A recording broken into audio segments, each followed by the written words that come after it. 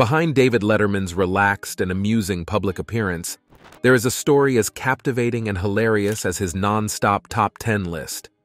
Let's take a closer look at the man behind the late show desk, from his eyebrow-raising marriages to late-night show rivalry. The sad truth about David Letterman's relationship with his wife, early life. Legendary U.S. showman David Letterman was born in Indianapolis, Indiana, the center of America's heartland, in 1947. He was a middle child among his sisters, Elizabeth and Maria. David was born to Harry Joseph Letterman and Dorothy Marie Letterman Mengering.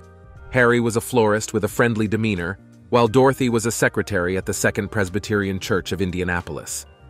His formative years were spent on Indianapolis's North Side, the Broad Ripple area in particular, where model car collection, especially racing cars, was his hobby at that time.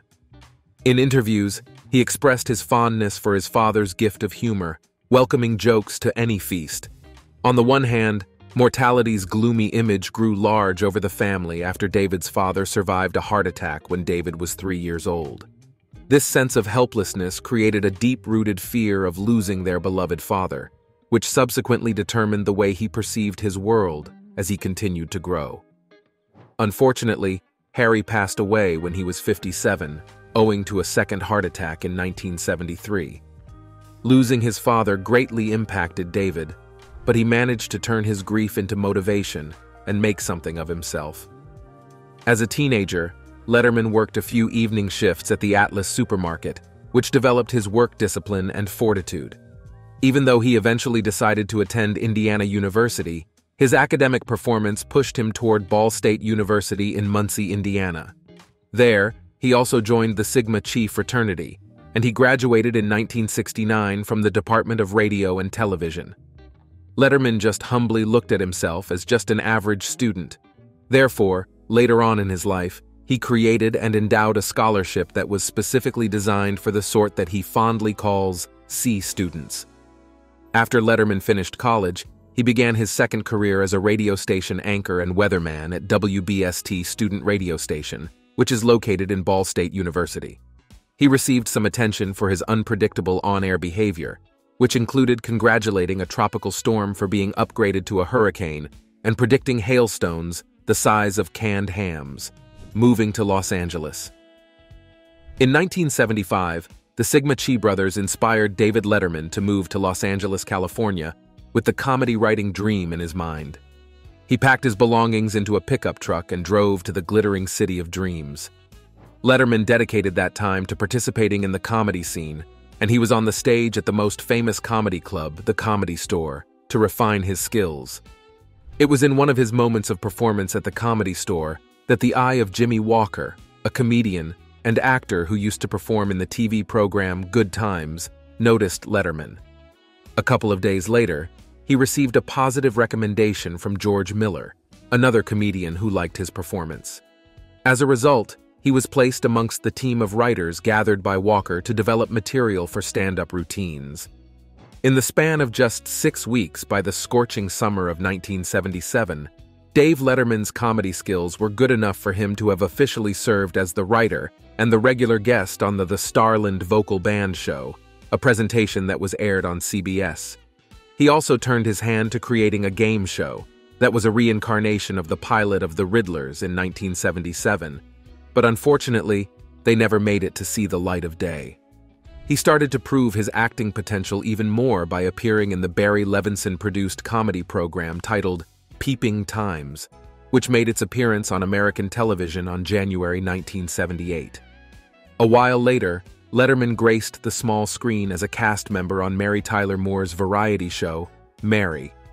It meant he was one more step closer to being an icon in the entertainment industry.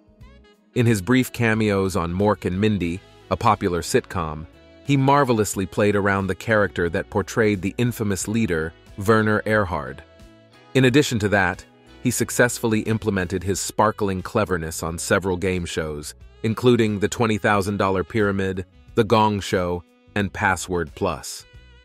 Not limiting himself to the television medium, Letterman went further and made an intercontinental trip to Canada to host the 1978 episode of the cooking show Celebrity Cooks in November. Whether it was in the UK or the US, he was always the most coveted humorous guest on shows like 90 Minutes Live and The Mike Douglas Show, which then gave people the opportunity to see his trademark sharp wit and comedic faces. In addition to his successful days on the small screen, Letterman also had a shot at acting on the big screen, where he auditioned for the lead role of the 1998 film Airplane. However, the role finally went to Robert Hayes. In hindsight, though, it was Letterman being on The Tonight Show starring Johnny Carson, which turned out to be the main thing that skyrocketed him to national awareness, which is why Carson is the person he credits for setting him on the path to success in Hollywood. Late Night with David Letterman. NBC thought it was the right time to try a new experiment with the incredible comic David Letterman. They decided to keep him but try out different time slots. Thus, Late Night with David Letterman was put in place on February 1, 1982. Bill Murray was one of the first guests to appear on the stage, impressing the crowds with his unmatched humor. With Murray's continued appearance on Letterman's subsequent shows as a guest, including celebrations like the 30th anniversary of his late-night television career in 2012 and the final CBS broadcast in 2015, it was emphasized that the two were great friends. Airing Monday through Thursday nights at 12 a.m., the unexpected and humorous show gained devoted followers, especially among college students. The true colors of Letterman's sharp wit and sometimes even sarcastic style suddenly showed up during conversations with guests like Cher, Shirley MacLaine, Charles Grodin, or Madonna. The show's format, which is massively influenced by Steve Allen's classic TV works, was an amazing mixture of comedy sketches, recurring characters, and evergreen features. Meanwhile, the most funny part was stupid pet tricks and stupid human tricks, which were from Letterman's earlier morning show. The crowd did not fail to enjoy free-falling of stuff such as cake, lettuce, and bricks, as well as unusual dressing patterns, including one person with a suit which was comprised of Alka-Seltzer, Velcro, and suet. The main characters of the show, the Top 10 list, Monkey Cam, and Small Town News, further helped retain the show's funny and unique tone. To make viewers laugh and appreciate each segment, they are brought up with wit and creative technique. The show's traditional establishment antics came to a climax in 1985 with the infamous bullhorn interruption of a live interview on The Today Show, where he masqueraded as NBC News president Lawrence K. Grossman and made the audacious claim of being pantsless. But the episode that had the greatest backlash was the one featuring the immortal showdown between Andy Kaufman and pro wrestler Jerry Lawler in 1982. While wearing a neck brace, Kaufman delivered this perfect slap. Somehow, Lawler Leroy managed to put him down, even though he was revealed to be an ally of Kaufman.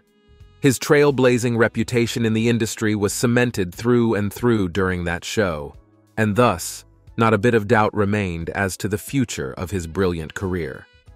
Late Show with David Letterman. After the departure of Johnny Carson from his host duties in 1992, a major upheaval occurred across the television domain, with speculative discussions revolving around David Letterman taking on the coveted position of The Tonight Show host. Even Johnny himself and the admirers were certain that David would take over. While the unanticipated choice of Jay Leno over Letterman had occurred, nobody in his casual group had entertained the prospect of him or his fans leaving. Defying this obstacle, however, the risk-taker made a daring offer to the NBC network. He announced himself as the host of his own late-night show on CBS. Positioned to rival The Tonight Show, The Late Show with David Letterman made its first appearance in the same studio where the entertaining Ed Sullivan's variety series was filmed, the famous Ed Sullivan Theater itself. For Letterman's arrival, CBS spent around $8 million in renovations. CBS also signed Letterman to a 3-year, $14 million per year contract, which was more than twice his salary earned in late night. Though audiences looked up to Letterman to introduce the customary wit and unorthodox humor into the program, Late Show took on the traditional format, which had been seen on several other such programs. The monologue was made longer, enabling Letterman to showcase his comedic talent clearly. In addition, Paul and the world's most dangerous band were with him at CBS, with the addition of a brass section and a rebranding as the CBS Orchestra at Schaffer's behest. This move, however, represented a deviation from the small Decker ensemble that marked Carson's tenure and provided Letterman with the chance to establish a new identity for his show. In the meantime, even though some parts of Letterman's NBC production could be easy to sail over and move on to CBS, it still wouldn't work the way it should because of copywriting disputes. However, the challenges that he faced simply encouraged him even more cleverly to change the format of his old segments, making them modern with a different point of view. The key UPSI Patier's Top 10 list became the Late Show Top 10. But despite these micro changes, Letterman was able to create and evolve his own style within the traditional boundaries of a television talk show. While the stampeded framework of the talk show was present, Time magazine claimed it was the basis for Letterman's innovative decisions. However, a biographer of his, Jason Zinnemann, stated that the late-night talk show was a uniquely gloomy show with an eccentric and always grumpy host. Ultimately, his distinctive mannerisms and style distinguished Letterman's show from the traditional one. Regina Lasco was left heartbroken. Regina Lasco was confident that she would one day become David Letterman's wife, but sadly, her dream was shattered. Letterman's marital wanderings began with Michelle Cook, his girlfriend from college, with whom he tied the knot in 1969. However, their partnership was terminated approximately 9 years later. Letterman's course in amour took a different path when he happened to see Merrill Markoe, the chief comedy writer on his show, while still married to Cook. It wasn't until 1986, during a coincidence that took place while sports commentator Marv Albert was orchestrating, that Letterman met Lasco, changing the course of his life forever. It was Lasco that Letterman noticed the same night propping up the Zamboni. At the time, she was equipment manager for the Rangers. Sometime in the year 1993, in an interview with Rolling Stone, Letterman narrated how that encounter changed his life. Through Lasco, Letterman knew a human being who would be his close ally for his entire career course. The closer Letterman became to Lasco, the more and deeper his conflict with Markoe developed. As time went on, Lasco became a steady companion of Letterman, whom she joined as an equipment manager. Certainly, her status catapulted when he elevated her rank to a production manager of the program The Late Show. Despite being in love with Lasco, David could not put aside working with women, and that was again a professionalism issue, another reason for the strains in their marriage. And yet, despite the couple spending 3 decades together and attending social occasions side by side, Letterman kept silent on any plans for their long overdue marriage. In a 1996 interview with Rolling Stone, he said he is a turtle and has no inclination to be married.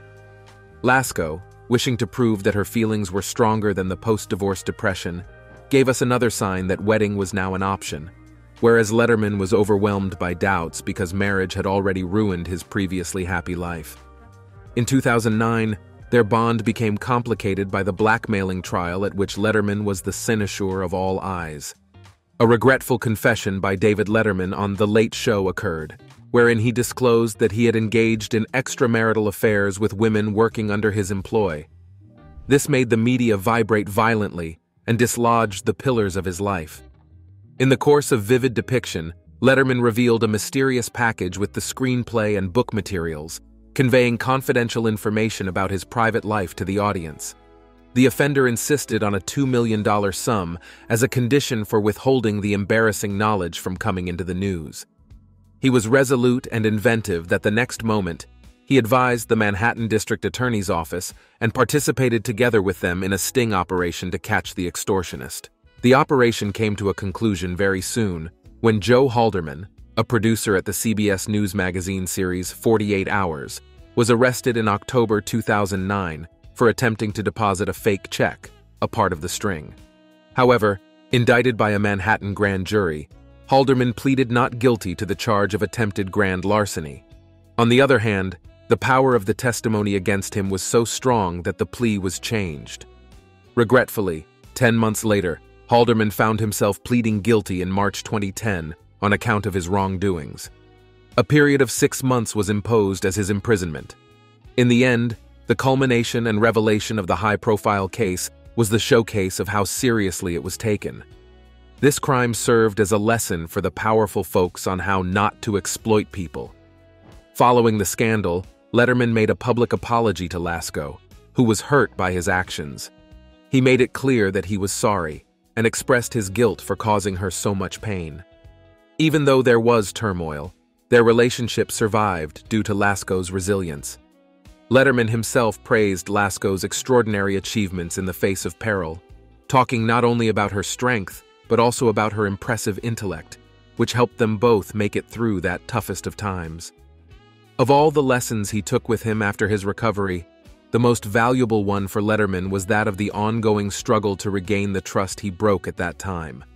However, in spite of this misunderstanding, he did not lose his resolve to put it right, acknowledging that all of that was made possible by Lasko. A picture of genuine partnership, their unbreakable bond is a lesson of love and forgiveness capabilities to survive the worst scenario. Hosting Academy Awards. David Letterman faced the big challenge of being a host of the 67th Academy Awards on March 27, 1995.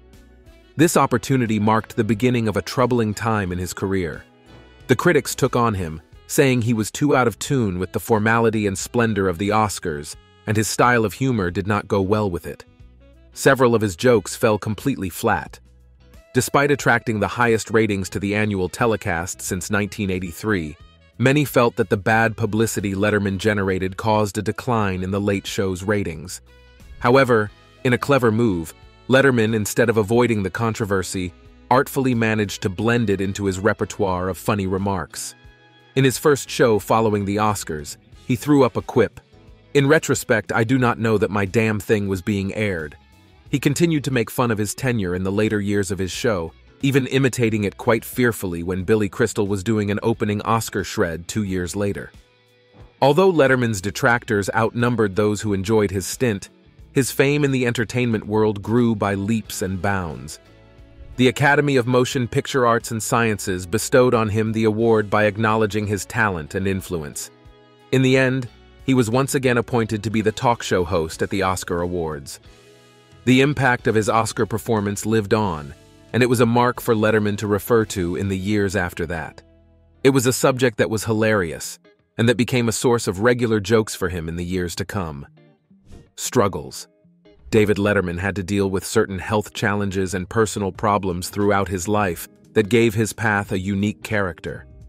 Tinnitus, the symptom of hearing loss, is one of the major issues he has had to cope with. Letterman himself admitted that during his 1996 interviews on The Late Show with William Shatner. Just like Shatner, who once experienced severe tinnitus after an on-set explosion, Letterman experiences a constant ringing in his ears. Firstly, he could not grasp the source of noise that was bothering him, which shows that tinnitus is an interfering factor in the sufferer's everyday life. Another relevant aspect of Letterman's personal journey to note is the issue of his relationship with alcohol. He admittedly was a poor alcoholic, having struggled with this substance abuse since his early years, when he was only 13 and a half, and had already formed a habit of consuming alcohol. He battled his alcoholism right up to the moment in 1981 when he was 34 years of age. This is when he embraced sobriety. In his admission, Letterman described how he was drinking all the time. He was almost always under the influence and had seriously considered the idea of ending his life at one point. Apart from tinnitus and alcoholism, Letterman also faced anxiety throughout his life. He called himself anxious and hypochondriacal for many decades. He found peace through a combination of transcendental meditation and a low prescription of medication. This transformation shows his resilience in overcoming mental health problems and seeking inner peace during the tumultuous demands of his career. Despite all his personal issues, the TV host has found a way of staying grounded through his religious faith. Growing up Presbyterian at the direction of his mother, he retains a link to his spiritual orientation.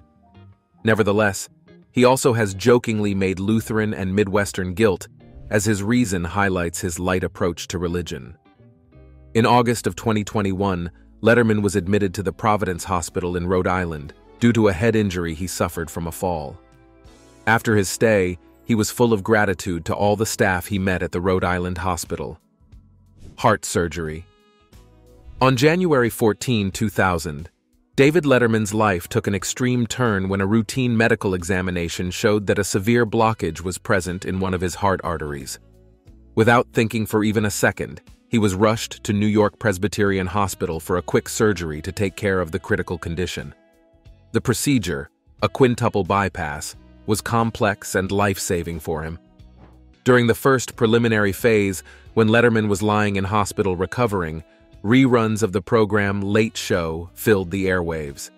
Yet again, contrary to the notion that he was going to leave his viewers in the dark, his friends and associates saw to it that every episode was ushered in by an introductory note that directed the viewers to the promised return of the show. The stardom of the guest hosts, notably Norm Macdonald, Drew Barrymore, and Robin Williams, among others, heroically continued the show in Letterman's absence, according to the Spirit. Incredibly, Letterman did not give up his television show, even throughout his recovery.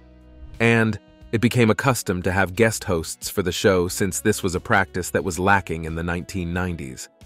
For several weeks, the show was welcoming guests like Bill Cosby and Kathy Lee Gifford, filling in the void during Letterman's absence. There's no better way to describe his return to the scene than the re-entry. He was accompanied by the medical team, which had played a huge role in his surgery and recovery. Using his famous humor and humility, he spoke affectionately of the caregivers, joking narratives of the hospital nurse he had been attended by, for example. Without a doubt, Letterman's irrepressible joy of life went beyond the recovery from the bypass operation, and he would find general humor in it as well. Whether through funny remarks about his stent, or by trying to get a bypass named after him, he continued to have his usual comeback all the time. Unbelievably, Letterman developed lasting friendships with his medical team members. Reflecting on this tough period during a 2008 Rolling Stones interview, Letterman was thankful for all the people who had once been strangers, but then became dearest and closest of friends. Retirement. During the recording of his show on April 3, 2014, David Letterman dropped a bombshell, announcing to his audience that he had notified CBS President Leslie Moonves of his decision to retire from hosting The Late Show. In his characteristic style, Letterman humorously hinted on occasions during his retirement that he had been fired, adding a touch of jest to his departure. Shortly after his announcement, it was revealed that the esteemed comedian and political satirist Stephen Colbert would step into Letterman's shoes as his successor.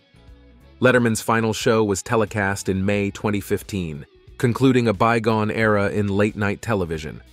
The beginning included a presidential send-off, with 4 of the 5 living U.S. presidents, George H.W. Bush, Bill Clinton, George W. Bush, and Barack Obama, all repeating the late President Gerald Ford's classic words, "Our long national nightmare is over."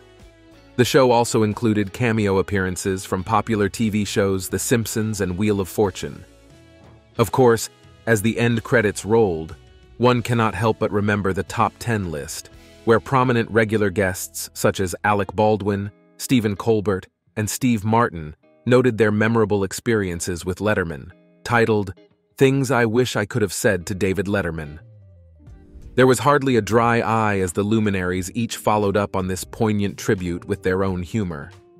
The emotional grief echoed all around the nation, and the number of people who visited the show was no less than 13 million in America.